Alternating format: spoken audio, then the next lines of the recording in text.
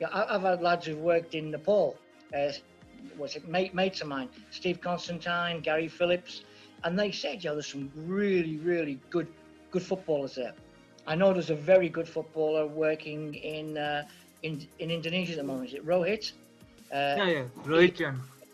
he's doing a really good job. I've seen him on TV a lot, and I thought he was Indian at first with the name, but then I did a little bit of checking, and I saw he's from Nepal, and I thought, what a top player. So when there's one top player, there's usually 4 or 5 more who haven't been able to make the leap